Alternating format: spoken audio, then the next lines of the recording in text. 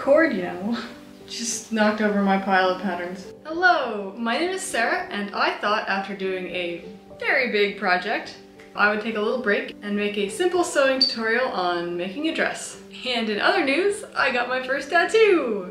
I decided I'd get stabbed enough by so many needles, why not make some of it pretty?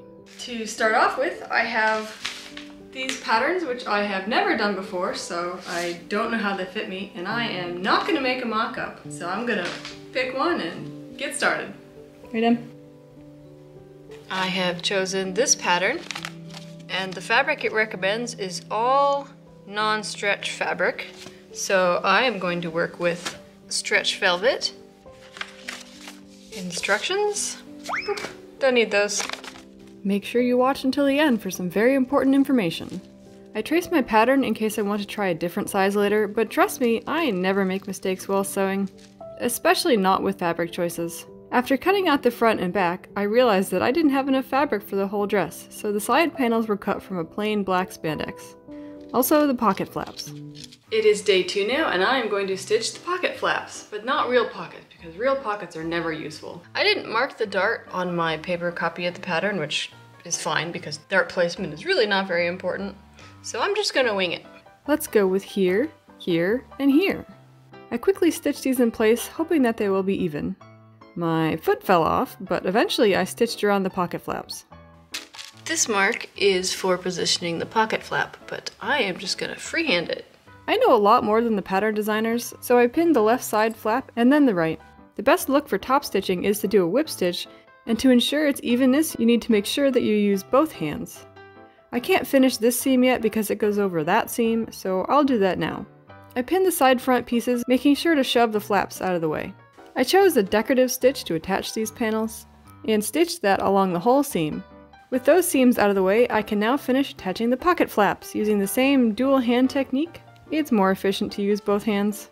I did the back panels the same way, but without any fake pocket detail. There was a pattern piece for the front facing, so I added that, but the key tip for this step is to not notice when the thread breaks and just keep on stitching. Thread is not important while sewing. Piles of fabric always end up as dog beds around here.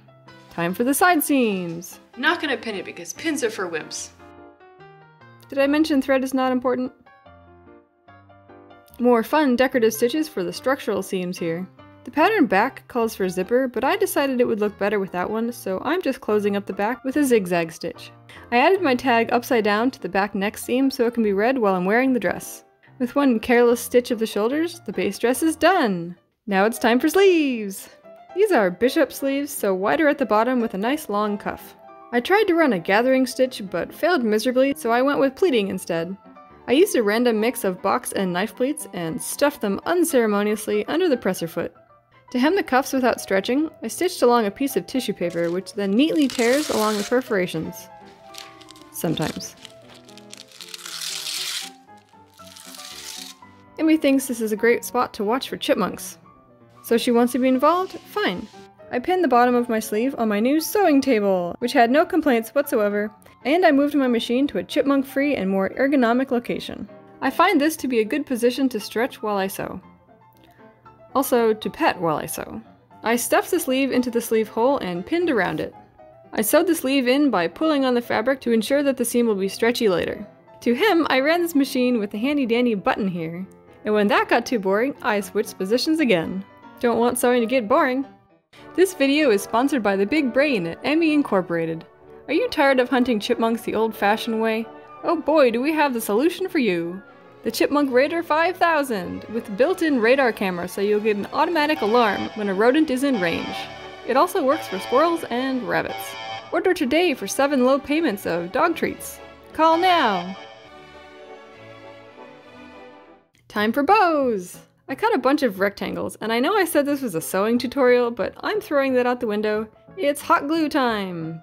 Ow!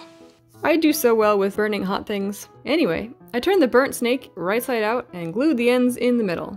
For the middle strap, I grabbed more hot glue and this sheer ribbon. Sheer to let all the glue through it. Ouch! That was stupid.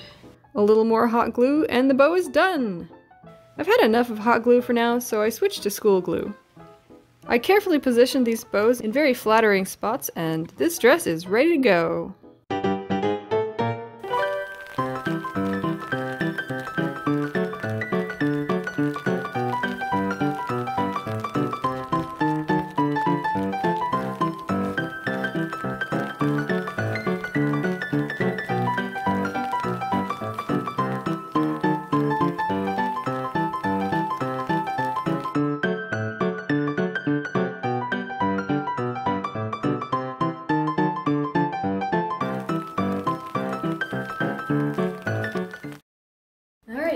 whole video, and in case you didn't catch it, April Fools! This dress was entirely just a joke. Although once I remove the stupid pocket flaps and the ridiculous bows, it's actually a pretty well-made dress. If you want me to make an actual tutorial on making a simple dress, let me know in the comments, but also let me know how many jokes you caught during the video, because there were quite a few. My favorite and most subtle was the fact that I dyed part of my hair purple. So let me know if you caught that one. It only appeared in a couple shots though. And I am gonna go remove certain things off this dress and go find some pajamas. Happy April Fool's Day, everybody!